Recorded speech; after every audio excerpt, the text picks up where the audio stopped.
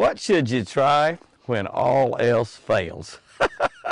That happens to me a lot.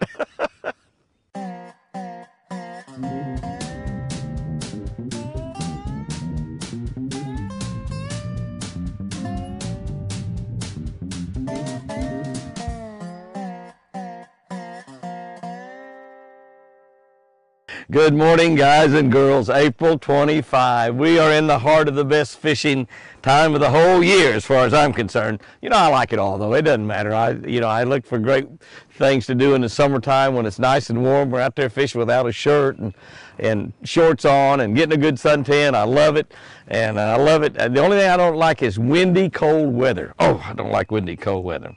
April 25. I have no windy, cold weather in April 25, not here in Oklahoma. We're looking at Isaiah, the prophet Isaiah 62:5. Isaiah 62:5.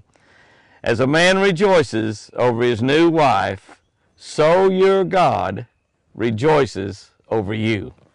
Wow. As a man rejoices over his new wife, so your God will rejoice over you. We all like to talk about the good old days of fishing. We remember all the great strings of bass, crappie, catfish that we've caught.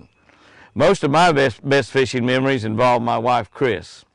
After more than 55 years of marriage, I love her more now than ever. And I thank God every day for picking her out for me. Do you realize that? That's exactly what happens in Christian marriages. You really kind of have no choice, you know. She's thinking, wow, I had no choice either, I guess, huh? She didn't. She really didn't. It's impossible for us to realize how much God really loves us. Everything He has done from creation until now has been done out of His love for those that He created. It's exciting to think that we can put a smile on God's face. What makes God smile? Talking to Him, reading His Word, praising and worshiping Him. Sure. But maybe most of all, it's living our lives by the example His Son Jesus set for us. My goodness. Putting a smile on God's heart. Talking to Him, reading His Word, praising and worshiping Him, and living our lives by the example that His Son, Jesus Christ, set for us.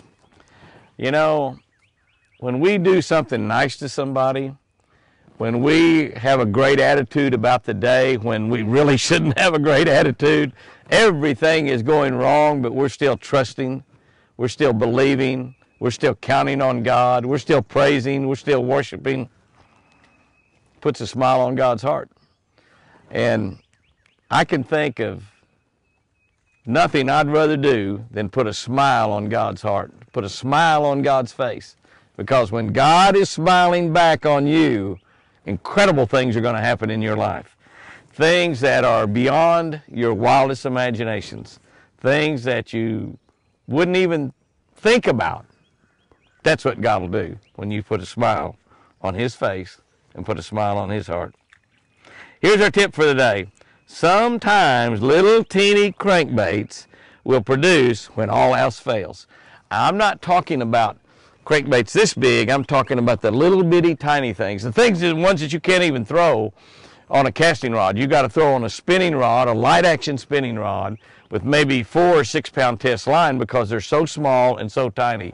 Those little tiny baits will produce. Now, will they produce big giant fish? Yeah, but not very often. You might go through hundreds of fish before you catch a 3 or 4 or 5 pounder. But you can catch pretty much everything that swims on little bitty tiny crankbaits.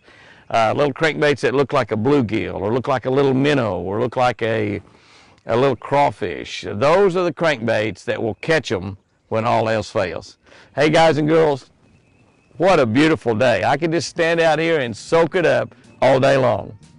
But you know what I'm going to do? Yeah, of course you do. I'm going fishing. Guys and girls, have a great one out there today. I love you.